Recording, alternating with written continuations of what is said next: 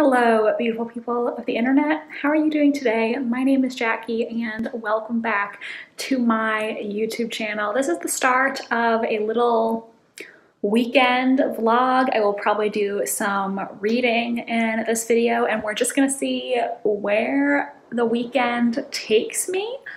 I decided that I wanted to film this vlog because I am going to be doing a little experiment test. I don't really know what to call it.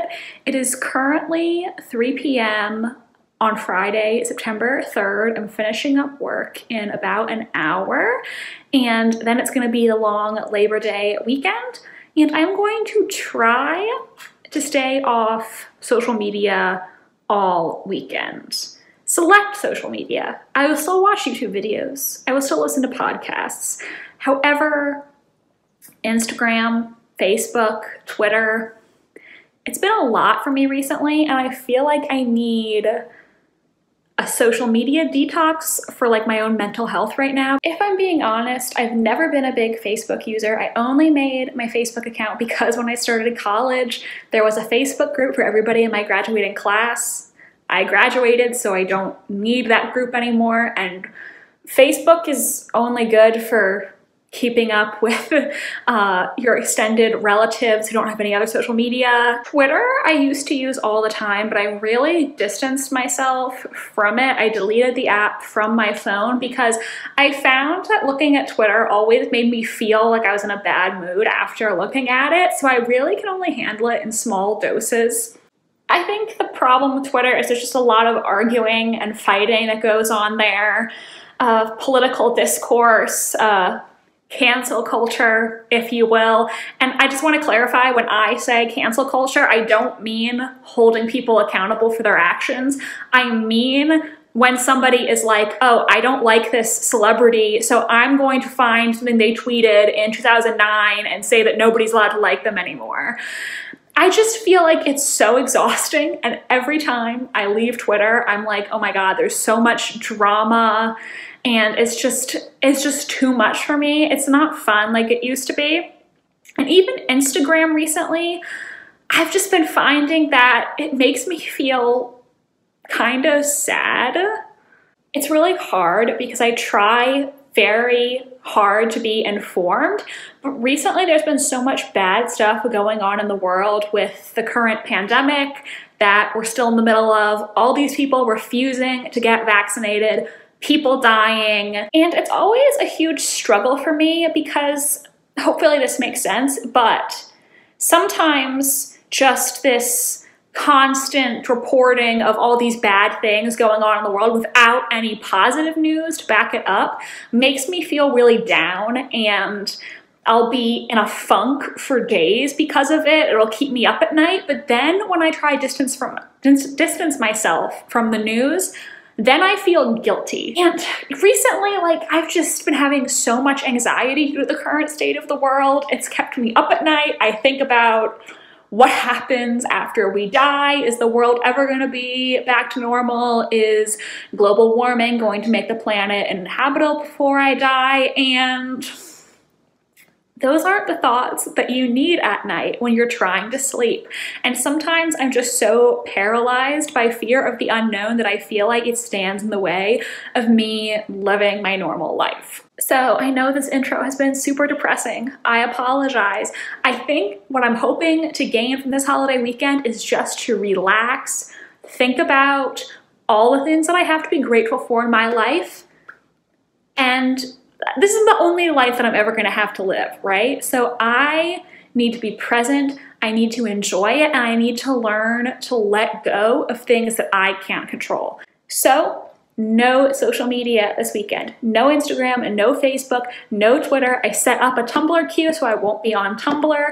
I'm not going to use any social media platforms except for YouTube because YouTube always makes me feel good. I really haven't had any anxiety or any issues surrounding YouTube at present, and I think, you know, listening to some videos or some podcasts is totally fine. I'm also going to try to do a lot of reading and maybe a little bit of shopping. I'm trying to save money, but there are some things that I want to buy. Firstly, I have had this Barnes & Noble gift card with $23 left on it for months, and I was never sure what I wanted to buy with it. However, I decided I wanted to get one of the Penguin cloth-bound classics because I love those editions, but they are a little more pricey. And I decided I was going to buy Vanity Fair by William Thackeray because Tori from Hufflepuff Discovery has expressed potentially wanting to do a readathon for that in 2022. So if I have a copy in this lovely edition, then I can participate if she ends up doing that. And because I had my gift card, it was very affordable. I'm super excited. I chose to order online and pick up in store. So tonight I'm going to go get that. I'm super happy about it. And I think I'm also going to pick up some Japanese food and some ice cream. And then me and my mom are going to watch Bachelor in Paradise because a trashy reality show about a bunch of people making terrible decisions always makes you feel better about how your own life is going. So that's about it for now. I hope that this long weekend is going to be really rejuvenating for me and that it's going to be a good thing. I honestly think the hardest thing about staying off social media is going to be I am used to looking at Instagram every single morning when I wake up and every single night while I'm lying in bed before I go to sleep, which is maybe not a good strategy. Maybe that's why I have so much anxiety about it. But for the entire weekend, I'm going to try not to go on to any of those platforms, and hopefully that'll do wonders. So that's what we're going to be doing in this vlog. This intro's gone on for too long. I'll see you in a little bit with some updates on what I'm doing or what I'm reading. Until then. And there it is. A big, chunky 800-page classic, but really cute edition. Is gonna look great on the shelves. Find a spot for it. Gosh, this book is literally the size of like 3 other books. Look how big it is compared to all the others. Oh god. I deserve some respect. Don't we hate each other. And I'm scared. Right now on Bachelor in Paradise. So, what I've been reading so far from the TBR is Four Queens by Nancy Goldstone. So far, I really like this. It's a historical nonfiction, but it's really readable and it has really good detail. I'm currently on page 105, so I actually got a really decent way into it. It's not dense at all. It's very accessible, and I can't attest to how accurate the sources are because I really don't know much about these women, so I can't say whether or not all the sources the author uses are accurate, but so far everything has been really interesting. I've learned some interesting stuff, and one thing Nancy Goldstone does that I appreciate is she doesn't act like she knows what the historical figures were thinking. She says, well, maybe they felt this way, maybe they felt that way, but regardless of which interpretation you believe, we know this is what happened next. And I appreciate that because sometimes when you read history books, the author has their own one interpretation and they act like that's gospel, when in reality, we can never know exactly what medieval people were thinking or feeling, and a lot of times the historical record leaves things out. So far, I am really enjoying this book, and I also think this weekend I'm going to start one of the mystery thrillers that were on my TBR. I will check one of them out on the Libby ebook app and start reading that.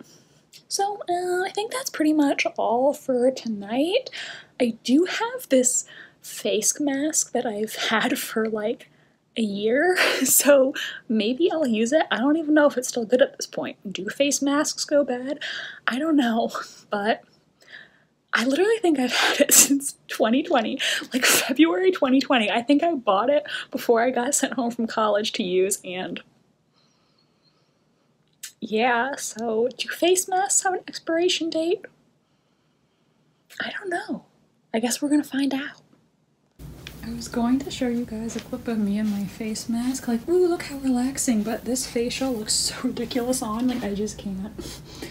There was no expiration date on it though, and a quick Google, the article I found said it doesn't go bad as long as it's still sealed.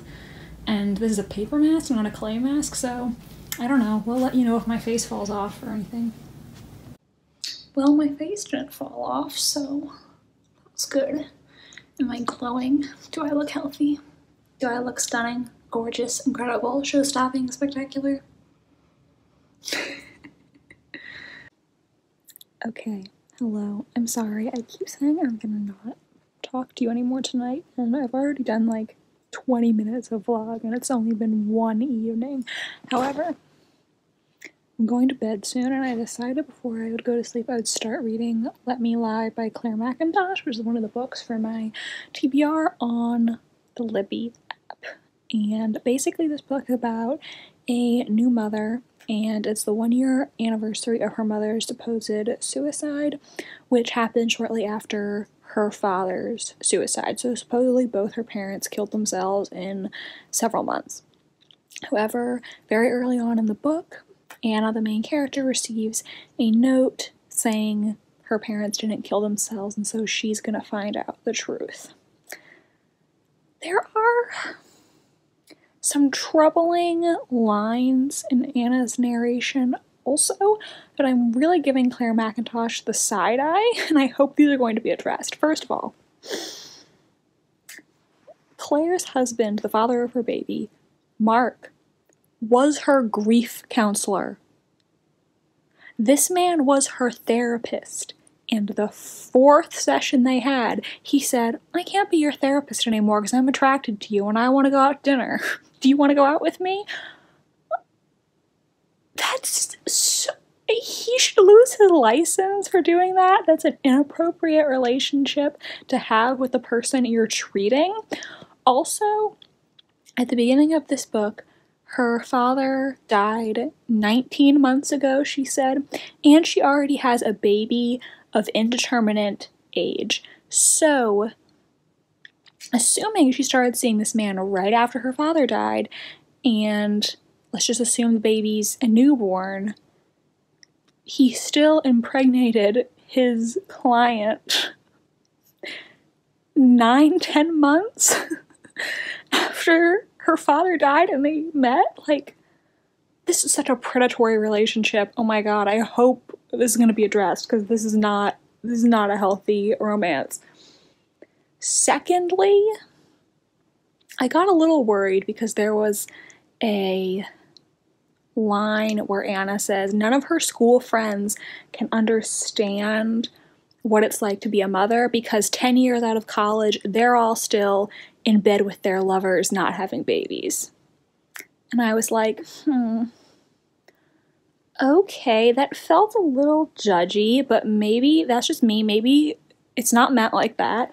And then there was a scene with Anna and her neighbor, who she doesn't like very much. I think he's a single guy. And she mentions that her neighbor he's not married, and he doesn't have any kids. He only vaguely references nieces and nephews in the disinterested way people who don't have children do. Which again felt super judgy to me, like Anna is saying being a parent is the most important thing and it's the best thing in the world, and everybody else who isn't a parent doesn't understand. Like, it's totally valid to not want to have kids. It's something that I've always been ambivalent at best about myself, and it just seems like Anna is super judgy about people who don't have children or don't want to have children. I don't know if this is Claire McIntosh's opinion, but definitely what I'm getting from the narration so far. Thirdly, the third thing I read that made me decide to film this clip, Anna, as she walks out of the house after getting this note, thinks to herself, for all these months, she blamed her parents for taking the easy way out, but now she knows she shouldn't have blamed them because it wasn't their choice. That is mind-blowingly offensive, to say that suicide is the easy way out. I've had someone close to me in my life die by suicide, and to say that it's the easy way out is just unbelievably offensive. And like, people who die by suicide, I understand that it is really painful to the people who they leave behind in their lives. However, you have to also understand that they suffer so much that they feel like there's nothing else for them that they can do. And to say that it's the easy way out, like, how dare you? This main character, she sucks. She's the worst, okay? And so is her husband. I don't know Claire McIntosh's opinions on these issues, so I'm hoping this is going to be addressed later, but who knows. Anyway, now I'm getting fired up before bed. I'll keep you guys updated. Anna sucks. Good night.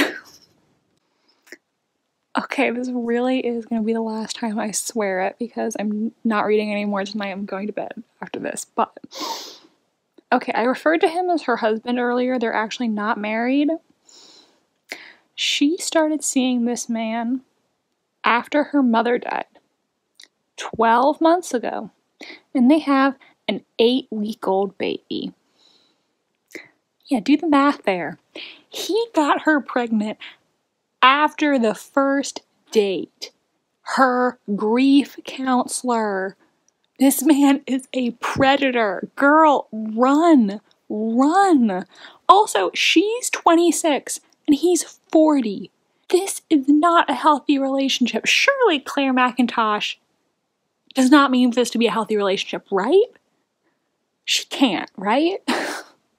Surely she wants us to be side-eyeing this, right? Because this is not healthy. Do you see this?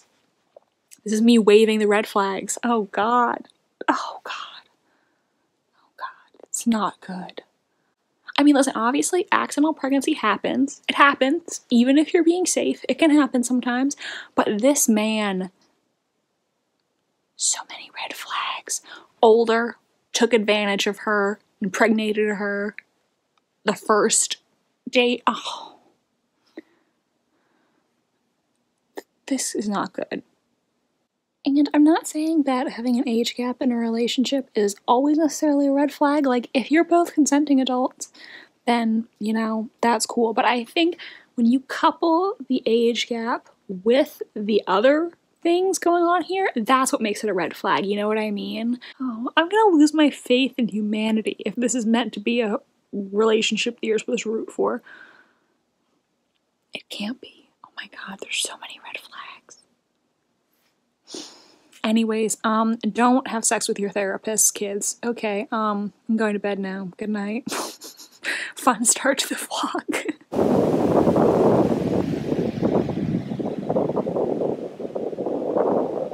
Hello. It's Saturday, and I went for a walk this morning, which was a lot of fun, then came back, I took a shower. I've read some more of Let Me Lie by Claire McIntosh, and I still do not like the main character at all. I find her judgmental, don't care for her, to be honest. I have a theory about who I think might be behind the deaths of her parents, but I don't know if it's correct or not. There is one character, though, that I really have my eye on. Hello. It's Sunday now. My room's a mess. I'm still in my pajamas and I need to get ready for the day. I have to clean up a little bit around here because we're having people over for a Labor Day celebration. I mean, nobody really celebrates Labor Day. It's just an excuse to have a long weekend and hang out for most people, but you know what I mean. So, need to straighten up a little bit around here. Maybe I should make my bed, because I like never make my bed, but they say that, you know, people who make their bed every day are just more productive and well-adjusted. So maybe if I did that, I could finally get my life together. My plans for the day, other than having a cookout later, is that I am going to read the 2 books I'm in the middle of, Four Queens and Let Me Lie. I definitely think I can finish one of them this weekend. I have made great progress on both of them. I think I'm about 40% of the way into each at this point, give or take. And I'm also going to film a video for you guys today. I'm going to finally film my August wrap up, and I'm excited because I have really been wanting to share my thoughts on some of the books that I read in August, so that is exciting. In case you are wondering how my social media detox is going, honestly, I've been having a great weekend. The only time I almost broke my social media detox is yesterday, I think. I, by force of habit, clicked on the Instagram app and then immediately realized, crap, I'm not supposed to be using this, and so then I just quickly exited out of it before I saw anything. But honestly, you know, I've been having a good weekend, just focusing on doing what I want to do, relaxing, taking some time to myself. So far it's been really, really good. And I will talk to you guys later when I have something to share. So, gonna go get my life together now. Bye.